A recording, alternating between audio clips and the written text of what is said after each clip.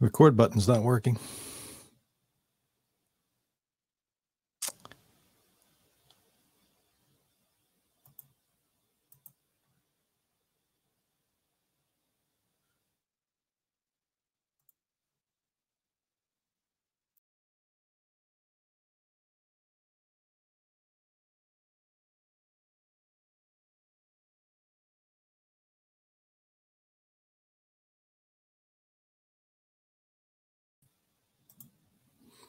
It is recording now, but I'm going to... But there's no intro. Yeah. All right.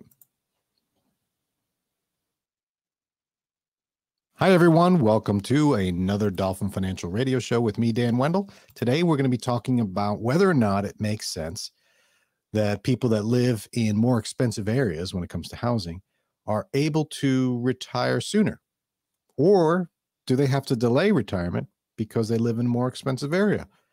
And we're going to talk about a recent study that came out, Boston College again, Center for Retirement Research, December of 2022. You can look this up. I'll put the link right here for those that are watching. How does local cost of living affect retirement? So how does your housing cost impact when or how you retire? And let's bring in my co-host, Tony Shore. There he is. Tony, we're going to talk about housing costs. Wow. Relative to retirement. Okay. And I have the study up here, which I know you love. You love the Center for Retirement Research. Didn't we? We kind of attacked. We didn't attack the woman that runs that show. We did.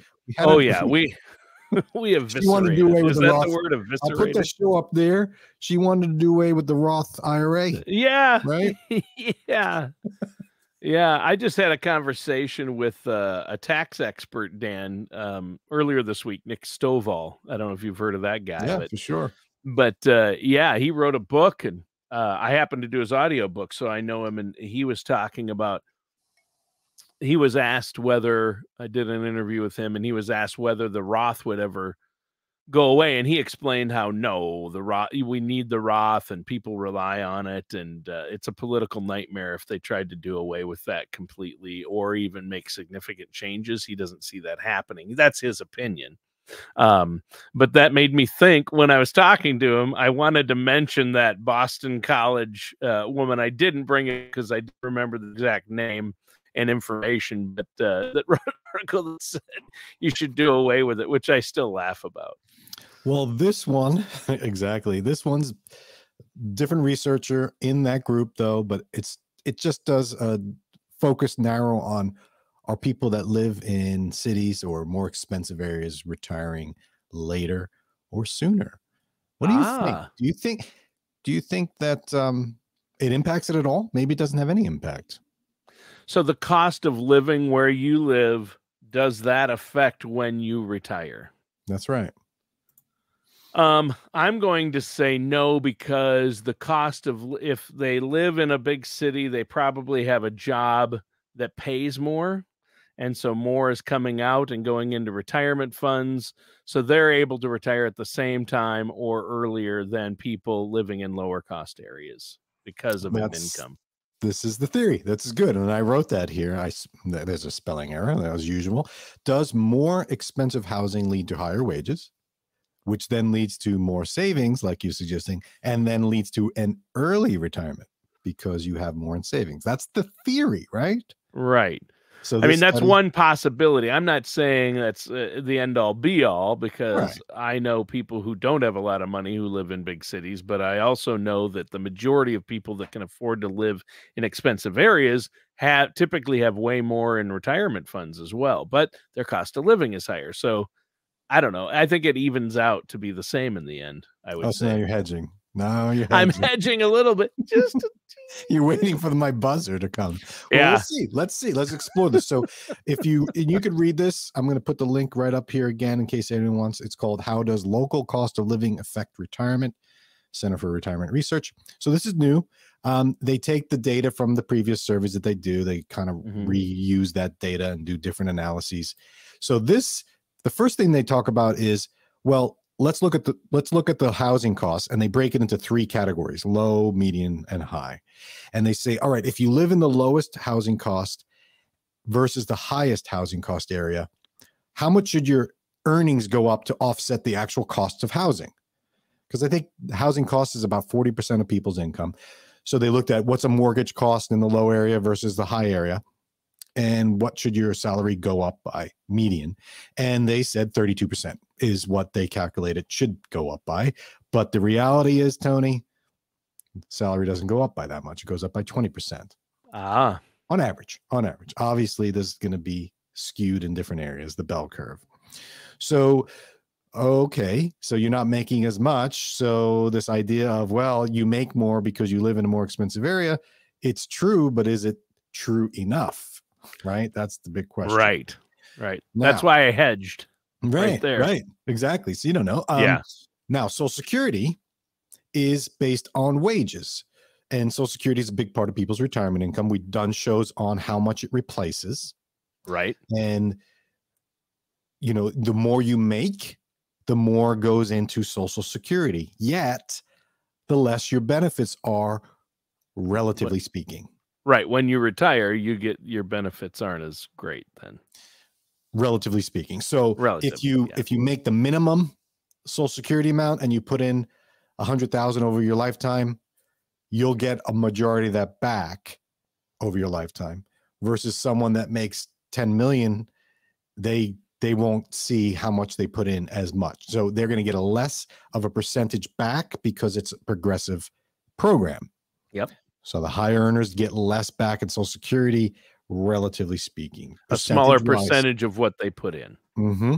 And so they call this, which was a new term for me that I read in this, and I was like, oh, what a good idea. Makes sense. Replacement rate penalty. I've never heard that terminology. Replacement rate penalty is what the term they use. And I couldn't figure it out.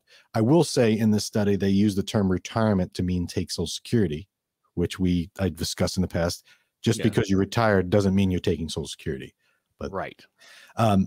So there's a replacement rate penalty, meaning it costs you more to replace your income the more you make, because Social Security is not going to replace that same percentage.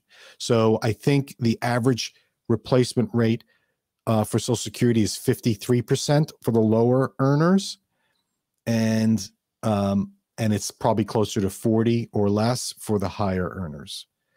So lower earners can replace more of their income in retirement using Social Security alone.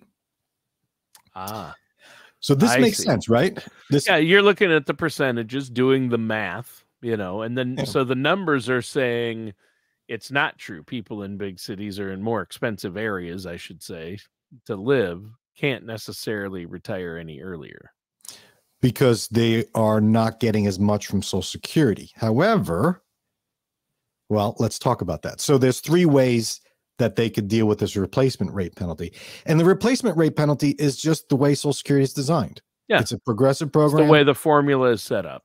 And they can't control that. Right. So what do? You just bury your head in the sand? No, you either save more, delay taking Social Security, or move to a lower cost area in retirement. Okay. Panama, right. Exactly. Right. Yeah. Guatemala, I thought you were going to do, right? Antigua, Guatemala. It's a great place. We did a show on moving to Mexico, right? Yeah. Didn't we talk about that? I'll put that up here for those that are interested. Lower cost retiring living in Mexico. What's the pros and cons?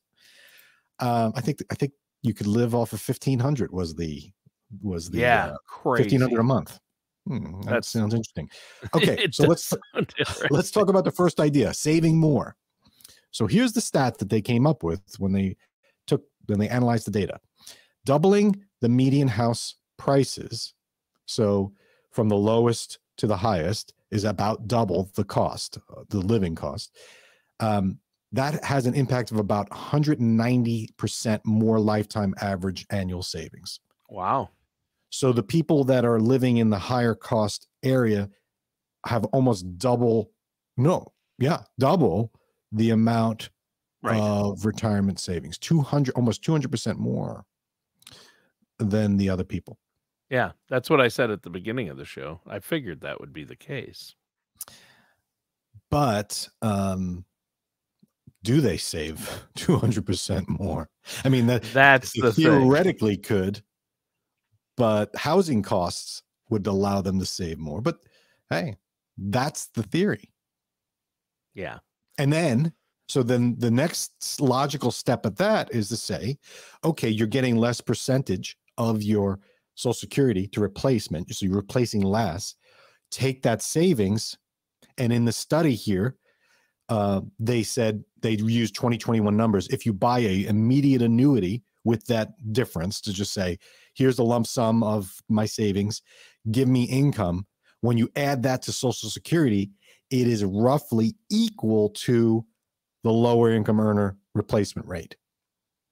So when you add Social Security and your savings in a form of a lifetime income, it equals the same as someone that just has Social Security at the lower income rate. I found that interesting. That is interesting. So it's like, it doesn't matter if you make a lot or a little, when the savings that the extra money you make and you throw it into income later, comes out to be the same as if you made the lower amount your whole life. And how is that going to work with your higher cost of living? Because you're used to a higher cost of living, so you're going to need more if you live in a high cost technically area. you have a higher cost of living, but the replacement percentage is going to be the same as if you didn't make a lot and had a lower cost of living. So yeah. But interestingly enough, savings is a lot higher for those people in the higher cost of living areas. And that makes a difference. Huge difference. Now let's talk about Social Security. According to the data, there is no significant increase in the claiming age, meaning those in the higher cost of living areas are not delaying Social Security claiming compared to those in the lower cost. Interesting. Yeah, most of the people I know who are already retired are like, yeah, I took it at 62. You're right. A majority of people take it early. I think overwhelming majority of people. My neighbor didn't retire until 70, I want to say, until he hit 70 or 71. But he took Social Security as soon as he could. But he still worked full time and made a lot of money, so he got penalized. They took that back. It's like, yeah. And I told him before he filed for Social Security that would happen. And then he grudgingly admitted he did it anyway.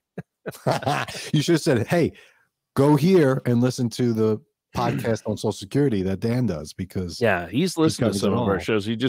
It's one thing to hear what you're saying, Dan, and it's another thing to actually listen and apply it. Right?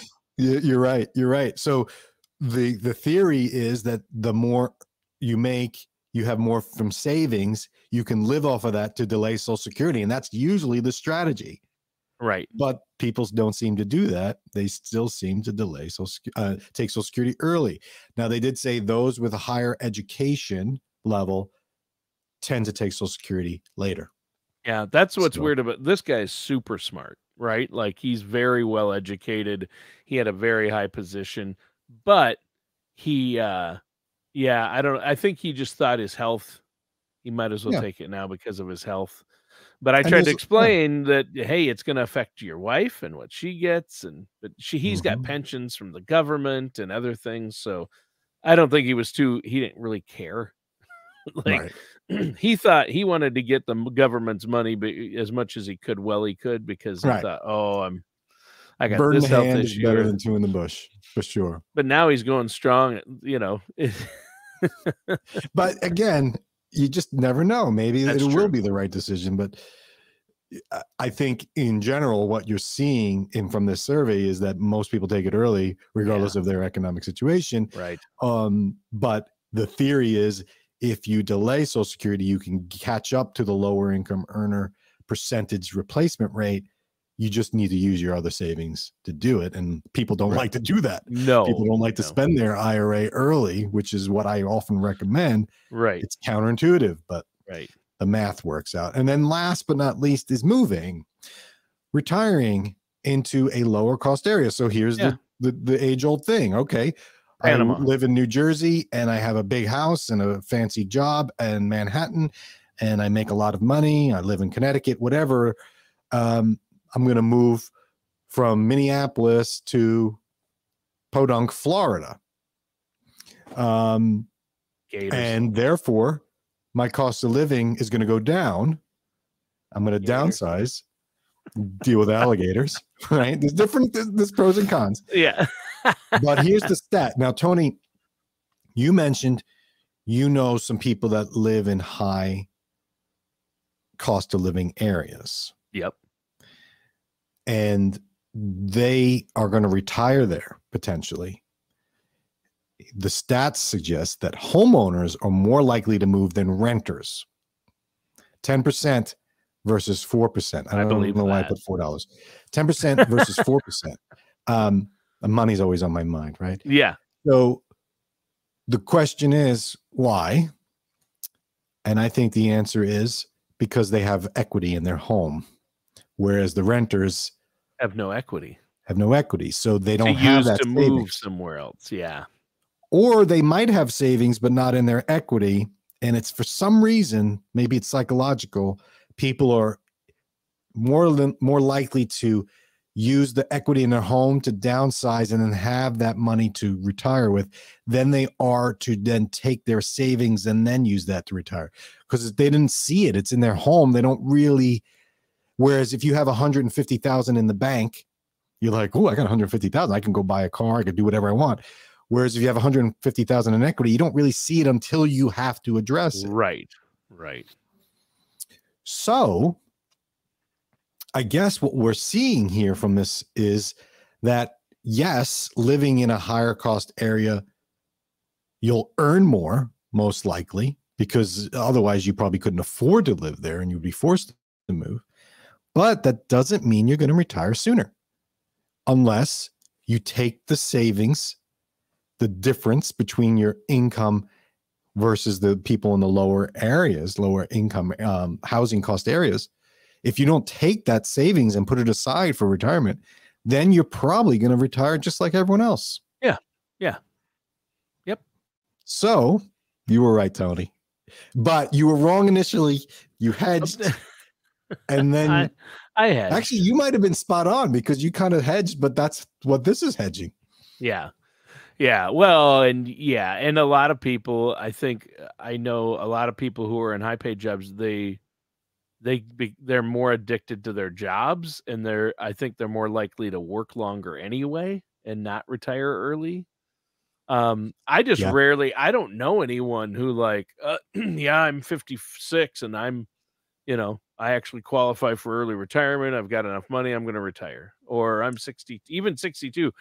I don't know anyone who's retired before. I personally, the people I see retiring right now, they're all 65 and up, and usually 70. And I know it varies. People out there have said, no, I retired at 58 because I got a pension, or, that happens, but I just don't know those people.